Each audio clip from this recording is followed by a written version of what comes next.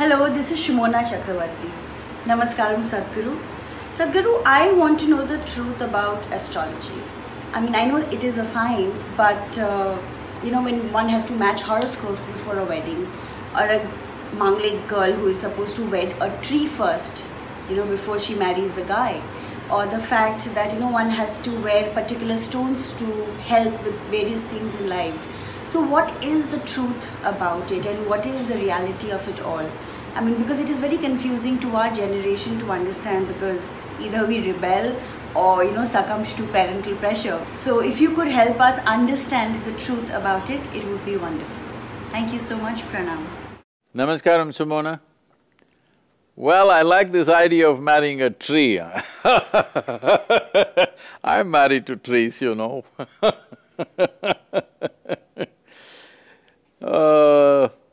I think it's a good idea. Very stable partner, rooted. In today's life, getting somebody so rooted is a rare thing. It's really a great idea. And see, horoscopes are being matched. What it means is stars are being matched. But how do you match these two idiots? It's not possible. Nobody can match these two idiots.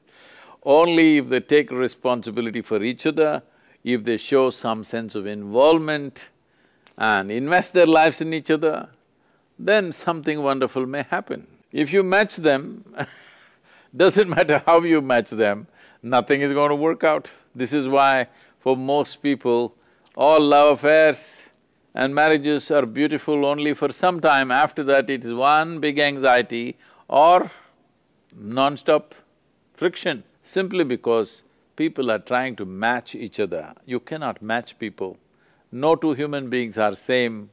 It will not work that way. It is just that if you hold the other person's well-being above your own, then you will find everything works out. If your life is about extracting happiness from somebody else, you will see it will become bitter over a period of time. If your life is about sharing the joy that you are, then everything will work out. It doesn't matter what the stars say. Anyway, stars can speak what they want. Once you come here as a human being, you are supposed to create this life. This is the only creature on the planet who can structure its own life. If you want to give that up and allow inanimate things like planets and stars to decide the future of who you are, it's a tragic way to exist.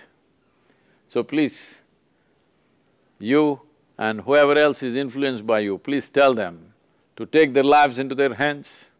It doesn't matter.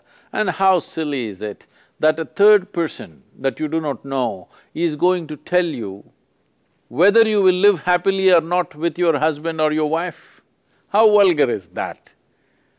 Take up this responsibility in your hand. It doesn't matter what kind of fool you marry.